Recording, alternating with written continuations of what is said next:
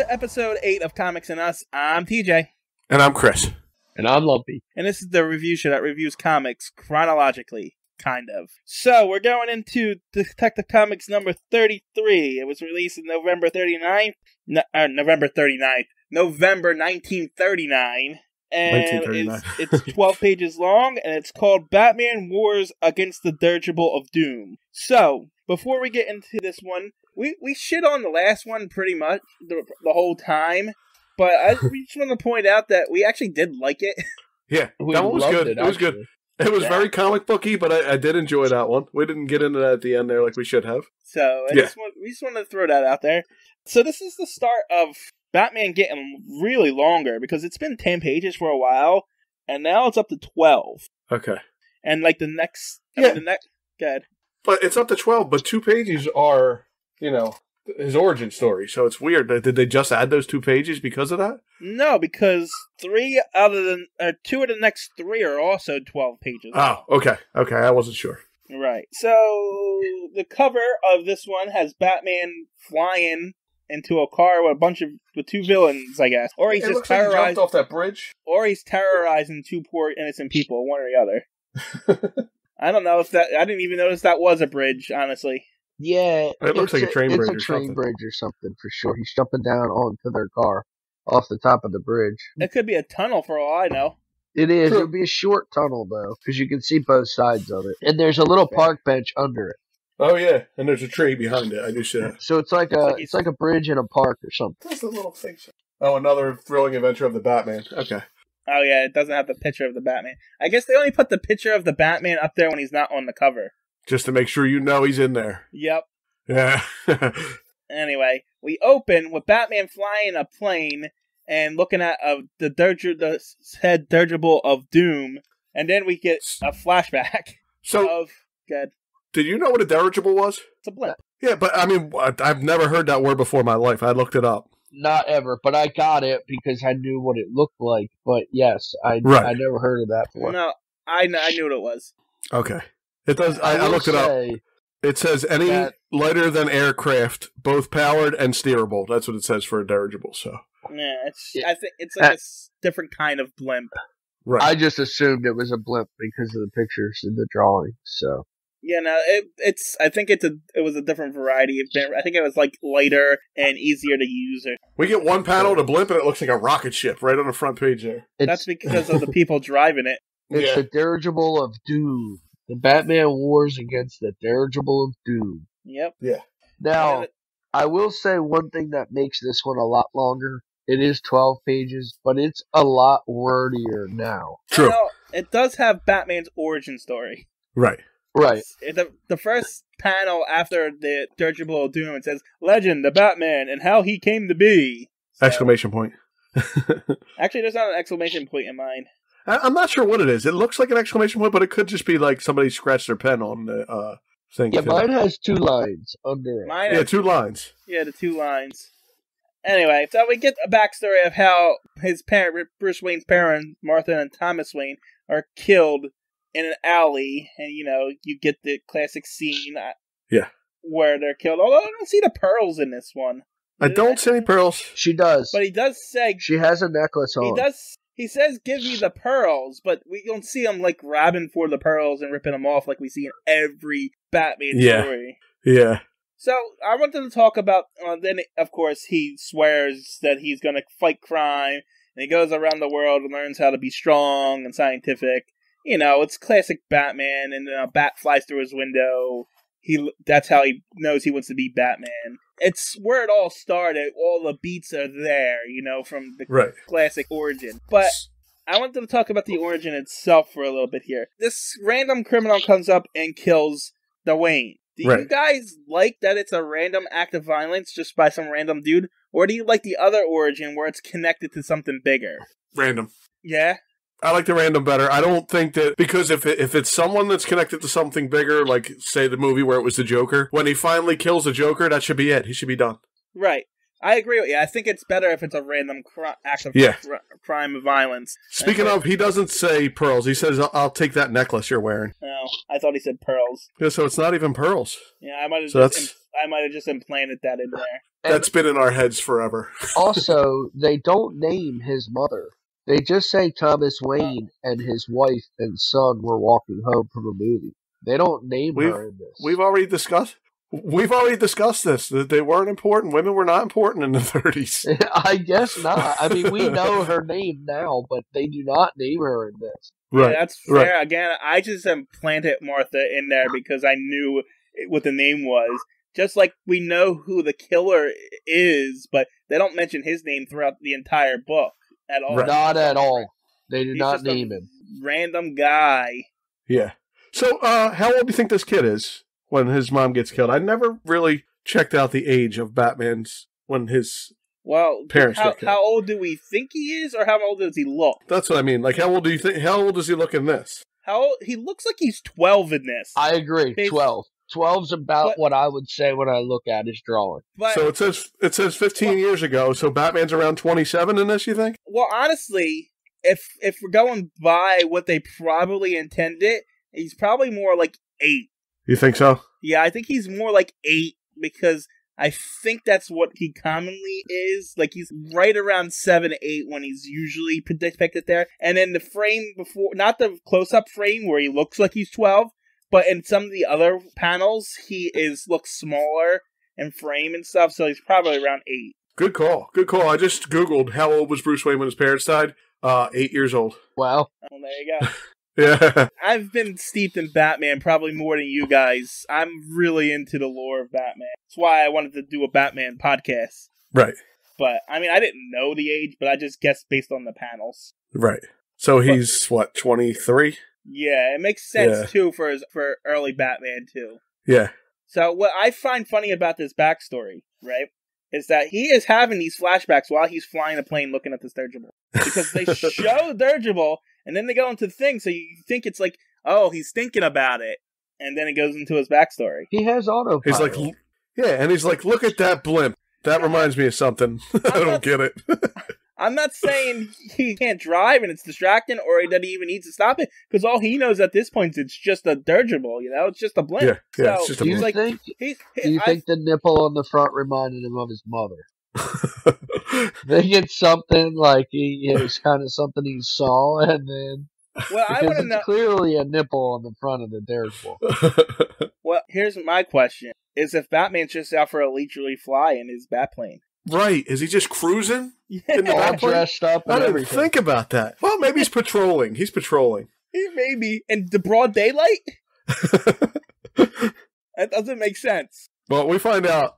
I don't even know if it's in this comic, but we do find out that he can hide his Batplane. So maybe that's what he's doing. I think it is in this one. Is it in this one? I think it is in this one. Every time you mention the word blimp, it reminds me of the beginning of that awesome Batman, the animated series, the beginning of that where the blimps fly.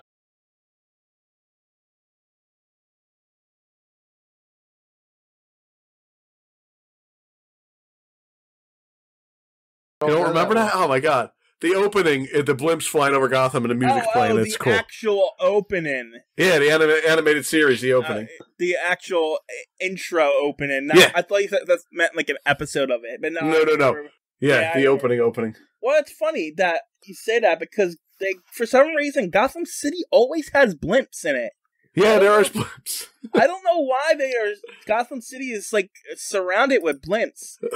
Like, if you ever played the Arkham games for Batman, I did. And the most recent one, Arkham Knight, there's blimps all over Gotham. It's like, why are these blimps around the city? Okay, I just pushed. Why does Gotham have blimps flying over it? And it says the Gotham City PD uses the blimp of Gotham City as a surveillance dirigible utilized by the Gotham City Police Department. Yeah, but why? Yeah, I don't know why. It's weird. I mean, they're still there even in modern comic. Yeah. It's just strange. It is a cool visual, though, in the animated series when the blimp flies over. It's really cool. I just realized that they're like a staple for... I was just going to say, it kind of became a staple because of these older comics, I guess. Yeah. But this isn't even Gotham. At least I don't think so. I think it's Manhattan. It's New York. Are you sure? It says, Nightfall, Bruce Wayne. Downtown Manhattan. Walks a crowded street okay. downtown Manhattan. Well, what's he doing in Manhattan? I don't know, because in the next issue, and I'm going to spoil it right now, he's back and hungry right after the monk thing. I know. This one is just an interlude between another hungry story. You're right. So I don't know how he got to New York, because he puts his fiance on a boat by herself back home in the next issue. Yeah, and he's still hungry. So this must have been a story before that. This is just a back, Yeah, I don't know. Anyway, so this blimp seemingly destroys Manhattan and kills thousands of people. It says it. Yeah, buildings are toppling. And the rescue work is still going on. Thousands are dead. Yep, that's what it says. Ridiculous.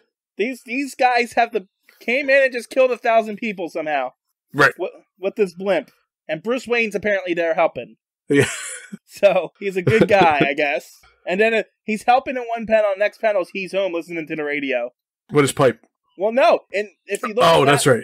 If you look at the next panel right after he's helping, he's still in a suit. And then the next panel, he's in a robe with a pipe. I see what happened. He got his suit off, he put his robe on, and then he slid his wall. Speaking of, this is the first appearance of his sliding wall, by the way. And then he slides this wall. And he goes into his secret office where he keeps his bat suit in his handy bat chest. Yeah. In his pirate chest. He moved his pirate chest into the secret bat room, too. I thought his new thing was to hang it on the end of his bed. No, that's when he gets lazy. He's like, no one's gonna find it. It was pretty much standing up by itself in one comic book. Yeah. Alright, so he gets in his car, his ugly red... Good. He somehow finds out about Professor Carter Kruger from a newspaper clipping. I forgot. And they already know he's working on a new type of death ray. Yeah, well, he's Batman. Yeah, but why don't they stop him now before he makes this death ray? Like, before they write that paper, just stop him. Well, maybe he's a foreign agent and they couldn't stop him and he just flew the blimp over to America. Gotcha. That's what I'm getting. Just based on his personality. We'll get to that. So you mentioned the car. Is the car changing? Is there a little black in the car now, or is that a shadow? I don't know, but that gold grill in the front wasn't there before. Well, it's white in the panel before it, and then it's gold when he parks it. So I don't know what's going on here. I think that's just shadowing. I don't think it has black on it yet. I think that's just shadowing. But there is like some vents on the side now. There's like white vents. I see that too. There is no consistency with this car whatsoever. No, there really isn't at all. It is the most ever-changing car that I've ever seen. Oh, you just wait. You just wait. Anyway, Batman does his typical thing, climbs up to a second-story window and goes through a window like he always does. Yeah, he hates doors. He's got a real problem with doors. And now he's thrown his rope about 400 yards to this building, but he couldn't catch the thing in the last one. He couldn't catch the pipe in the last one, you're right. Well, he upgraded. That's why he upgraded. Don't you know? Oh, it looks like it might be hooked onto his Batarang again, too. Yeah, I mean, he learned that last issue. So now he's using that. He's like, oh, this works. He's Batman. So anyway, this is where we meet Professor Kruger. Is it Professor? I don't know. Doctor. He's in Dr. Kruger. He's in the Napoleon stand-in. He's got a Napoleon complex. He's small. He thinks he's Napoleon. Yeah. You know? He's dressed just like him, has his hair done like him, everything. Yeah. I gotta tell you, he's got some tricks, this guy. You know what? When he walks in and finds this guy with the Napoleon complex and his 3 guys, they say they're 2,000 strong and waiting for your command. Yeah. Yes. 2,000 strong? Uh-huh. I'm gonna bring that up later. Just remind me to bring that up later. I know what you're talking about. And I was debating on what to do with the count. So, anyway, he comes in and I guess all of his Napoleon's henchmen disappears as Batman walks in and sees him sitting down. And then Batman just comes in, doesn't say anything. Oh, wait, no, he does. I'm sorry. He tells him he's gonna stop him now. Yeah, he's gonna stop him. Then Batman throws a Batarang at him. But he's hiding behind a glass wall, right? He's a tricky guy. Yeah. He's so tricky, this guy. Yeah, glass wall that somehow doesn't get broken by the Batarang when it's breaking everything else. Okay, now I have a here's one of my questions. I have a lot of questions in this one. So then a painting moves, and an arm comes out. I guess it whacks Batman on the back of the head? Next thing I know, Batman's tied up. Yeah, they do not explain it at all. The guy reaching through the painting looks like he has a gun in his hand. It's hard to see what it is. He obviously hits Batman with something. At first, I thought the guy in the painting was Napoleon. I was like, how the hell did he get back there? Yeah, I thought so too, but then I noticed the red arm instead of the blue arm. So it's Batman gets knocked out, I guess he gets tied up, and then in the next scene he's right, I'm sorry, because Batman has muscles of steel apparently. Yeah, he rips the... They say that a couple of times, that his muscles are steel, he was able to flex out of them. Yeah. Yes. Yeah. And, no, wait. This is not the one with the muscles of steel, TJ. It says, as Kruger leaves, the Batman rolls over and draws forth a steel blade from his boot. Oh, okay, I'm sorry. It must have been the next one. Yeah, you read ahead. I know what you're talking about, Or though. the one after. It's one of them, though. And then he's free, but just in the nick of time, because boom. Yeah, Napoleon blows up his house. Yeah, blows up. I mean, how did he get out so fast? I don't know, but I just assumed because he blew up the house that none of his henchmen were in there. Now you made me forget this guy's name because you called him Napoleon so much, and I don't even know his... Oh, Kruger. Dr. Kruger. Okay. He's Napoleon. Anyway, Batman goes and finds one of Napoleon's henchmen. He scares him so much that he runs to Napoleon, so Batman follows him. And this is where I wrote down the bat plane with exclamation mark, because it has a bat's head on it now. Oh, yeah, it does all have of a sudden, bat's head. it is a bat. Yeah, no, it looks Like a full-on bat's head at the front of it. It looks like an actual bat plane now. And then I guess the artist got tired of drawing, so he just colored black smoke, ink blots over the bat plane. Wait, no, this is what I was talking about before. The Batman breaks a glass vial and a thick black smoke pours forth. Batman has disguised himself as a rain cloud. Yeah, I know. It just looks like the artist got bored and decided to just black out the black plane. It is just scribbles of black ink. I could draw that. That's how bad it is. Yeah, it's not great. It's smoke. I don't know, but it's not great. You're right. It looks like he took a black pen, and just decided to scribble it out. And then a black cloud. Yeah, it looks like rain. That's what the two henchmen say. Yeah. No, I know this is a comic book, but this is bothering me. It's a helicopter. I don't care what you say. It's a helicopter, right? Well, it's a gyro. Right. But that propeller is spinning. That thing has got to be super loud. It's got to be loud, and it wouldn't blow the smoke away that's screening the batplane. Exactly. And yet these guards know nothing. It's like, oh, look, a black cloud. It has giant... He shut down the propeller, and he's letting it glide on the wings. That's what it is. That's why he has those huge wings for gliding. It won't stand still while it's gliding. Where's it going to glide to? It's just gliding around in the air. Just in circles? He's got it sit so it glides in circles? We had this conversation in one of the previous episodes. When you glide, you go downwards. You don't go up without air currents pushing you back up. And there's no air current. The wind and goes up higher, just like flying a kite. There is no way that thing is light enough to catch an air current. It's magic. Okay? Yeah, it's magic. All I know is it looks like rain. That's all I know. It does look like rain. Apparently. Scribbly rain. Yeah. Anyway, Batman uses another gas vial to knock out the guards. My God. How many gas vials? Like, this is his only... He's got a rope, a batarang, and a gas vial. That is it. Yeah, I didn't keep track of the number of gas vials, so... We should have, but it's too late now, because it's like up to 100. Yeah. Anyway. So go ahead. Well, the gas vial did the trick, that's all. It knocked out a couple guys, and then Batman pulls out a gun. That's what I was going to say. Here goes the gun again. But he only pulls it out and points it, and then it's gone. Well, I think he got bazookaed. Yeah, he does get a blast. Boomed him. Because all we see is a boom, but it's a big boom, so I'm assuming it has to be high explosive. Oh, he shoots it. Because it says, well, here goes. Oh. I hope I don't get blown up. And he shoots it, and then those ray machines are destroyed now for the Dirigible. So he shot I see now. This is why we have to talk this out, because we would have never knew that. I would have just thought somebody shot at him. Yeah. But then he destroys the machines. That's the explosion. Right. Okay. Gotcha. But then Batman flies out, I guess, and then suddenly in the next panel, he's on the ground with an axe trying to chop this steel dirigible. I don't think that's going to work. It doesn't matter. Was there just an axe laying around? Did he pull that axe out of his belt? It says he picks up an axe. Yeah, it does say he picks up an axe. But they have an axe just lying around outside this dirigible. So now the guy jumps out, shoots Batman, right? Napoleon comes out and shoots Batman, yes, because there's blood.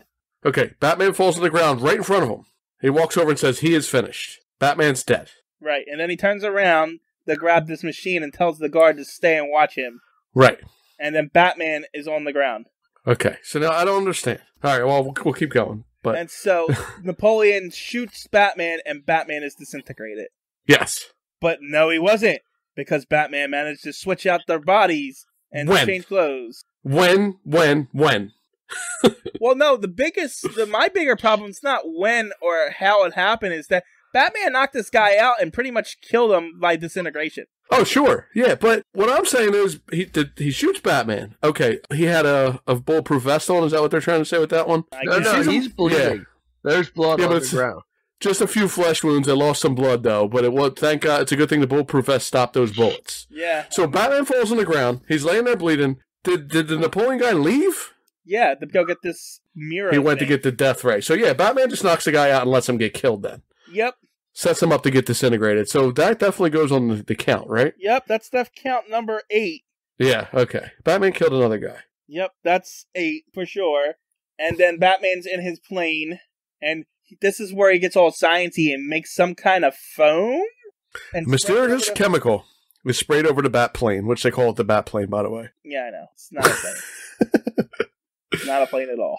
But yeah, so sprays this so that the death ray doesn't work on his plane, but when it still work on him, he's not exactly not exposed. He's inside the plane, but there's no, cabin. He's sitting it's open outside. To the sky. Yeah. And then the dirigible returns to kill more people, and then Batman crashes his Batplane into the blimp, and it explodes. Yes. So, we could take this to mean a couple different things. One, that there were 2,000 men on that blimp, and Batman just killed 2,000 men. Oh, I didn't even think of that. We could take that, and we could even add all the debris that falls down to the earth that lands on people and possibly kills them, so it could be hundreds more there. Could be hundreds more. But I'm going to be generous here and say, since we only seen a certain amount of guards, there's only about 3 that were on there. Okay. Wait, they do say something later about the other guys, too, so we'll talk about that later. So, I'm going to assume there's only 2 or 3 other guys on there. So okay. we're just going to bump the death count up to 10 at this point. Well, he didn't kill the Napoleon guy, so just the guards. Yeah, no. Right, just the 3 lieutenants. We're just so far. We're giving him 3 guards that he killed in that blimp. Okay. Not the 2,000. Right, okay.